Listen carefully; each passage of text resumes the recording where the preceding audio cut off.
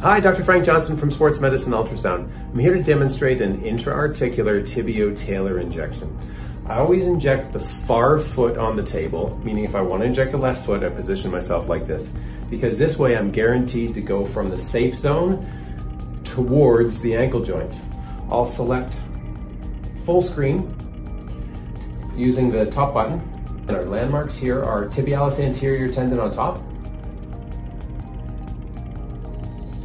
tibia on the left, talus on the right. Here we can see the articular cartilage of the talus. And this here is synovium living within the tibiotalar joint capsule. So we simply stabilize my injecting hand on the patient's foot.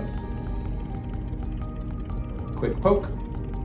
That's about a 45-degree angle straight down. I'm going to go back in short axis on the joint. You can see there's the tibialis anterior artery. And there's my needle on the left-hand side of the screen, quite a long ways away from the danger area. So as long as you do your injections like this, you'll be safe.